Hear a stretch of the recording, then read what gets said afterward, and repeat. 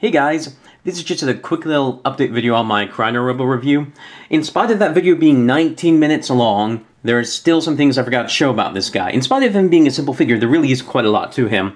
The first thing I forgot to show was a side-by-side comparison between Cryner Robo and ToQ-Oh. Just so you can see what they look like together, like as far as like how tall they are. And my camera, for whatever reason, isn't quite picking this up.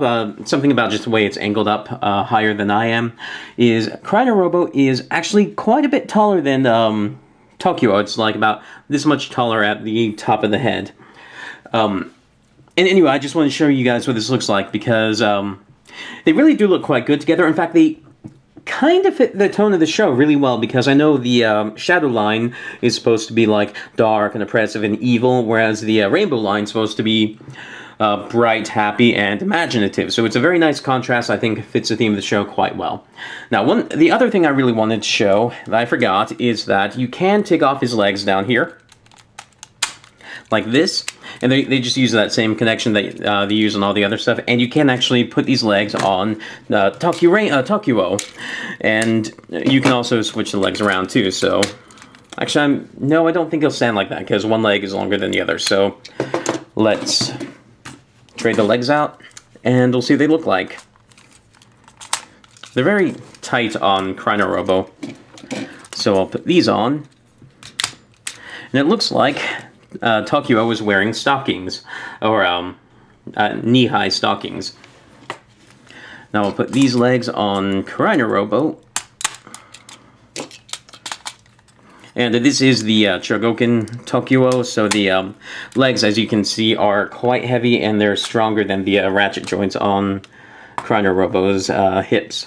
So anyway, you can do this, and here you can see that this makes ToQ-Oh significantly taller than Cryner Robo.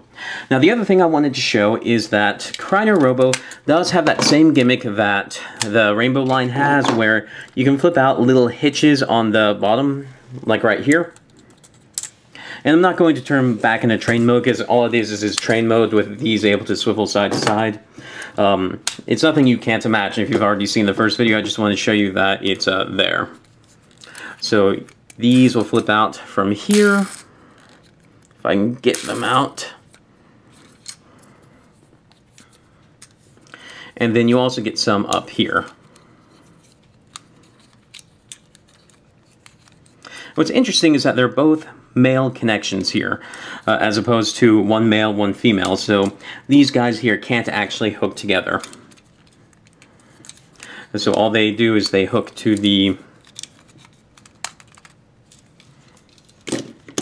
little ports right here, so they would just sit in like this, and that's about it. So anyway, this has just been a quick update video on Cryner Robo. Something too much or too interesting here, just a couple tiny things I forgot.